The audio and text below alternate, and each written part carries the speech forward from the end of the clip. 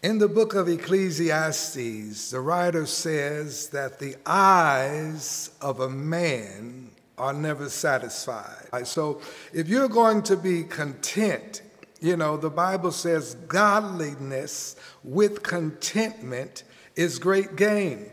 But you'll never be content if you're driven by the sight of your eyes. You're wanting to see something different scenery, a different person, a different car, a different house, a different set of clothing, whatever it is. We can never depend upon our eyes to give us satisfaction because they're never satisfied.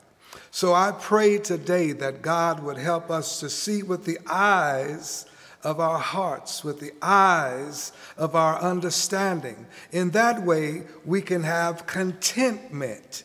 We can have satisfaction, that we would have a quiet disposition of peace and serenity, not troubled because we want this thing and we want the other, and we are striving to get it.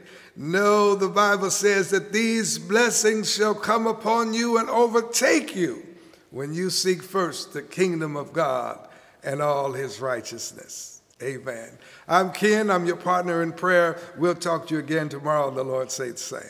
Bye now.